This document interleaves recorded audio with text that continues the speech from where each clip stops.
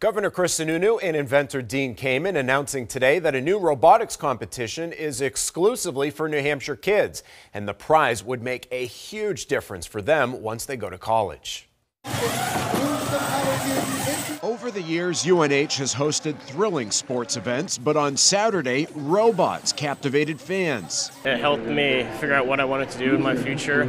I plan on to do something in the automotive scene, and this has just helped that out a lot. More than 40 teams from across the region are battling this weekend for a chance to move on to the next round of competition.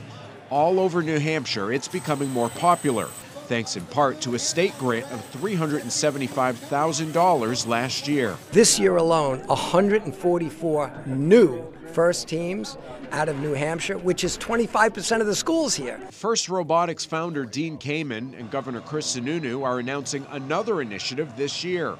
Through the Governor's Cup Challenge, there will be a statewide robotics tournament this fall. Seniors on winning teams will be eligible for 1 semester of free tuition at a New Hampshire State University or community college. If there's anything that could show commitment to first and show that, like other sports, it leads to, among other things, scholarships, this is it. We are just so proud to be able to live up to the obligation of supporting First, and in turn supporting the schools, supporting the kids, opening opportunities that a lot of these kids never even thought possible for them.